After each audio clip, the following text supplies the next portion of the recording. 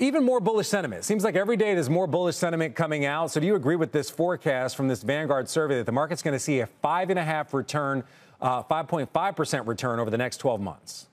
Well, it's really hard because we're caught between two contradicting forces in terms of, on one side, we've got disinflation and economic surprises that are very positive. And on the other, you've still got the central bank outlook and this worry over recession.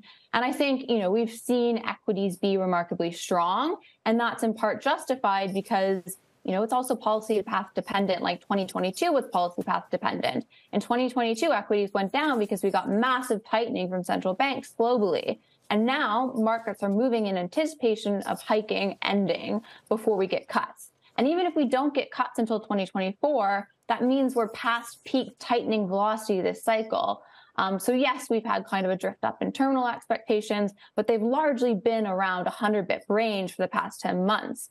And you've had other positive things feed into that as well, right? You've got dollar weakness or even just a range-bound dollar. So it's quite hard right now. Yeah, a lot of people pointing to the dollar's weakness, especially in July. I believe it's down about 2.5% in July alone. So despite the soft futures today on the back of those Netflix and Tesla results, the market's on really a remarkable run. So for you and your clients, how are you advising them? Is now the time to rebalance portfolios or to take some money off the table or profit take?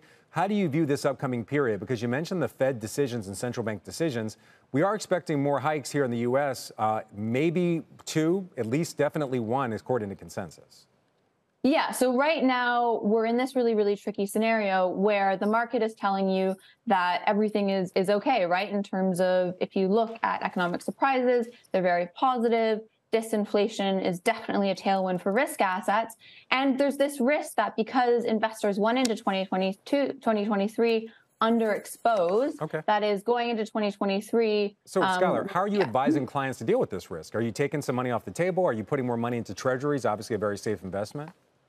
Yeah, so we have a cautious stance where we're mildly overweight equities because we don't want to miss out on this rally. And recession seems to be pushed out by the fact that the economy has been more resilient to higher rates than we initially thought. And so, we've tweaked our equity exposure within regions in terms of we're shifting more to the U.S. and away from Europe, but we're still having to have some kind of overweight because the risk is with the underinvestment going into 2023, you have a risk of a squeeze upwards. Yeah. Rising commodity prices, something we're going to be talking about later in the show, specifically wheat. And we've also seen a bit of a boost when it comes to oil. Does that change any of your theses when it comes to equities? I don't think it really does in terms of if you look at how much different markets are pricing soft landing, hard landing, et cetera.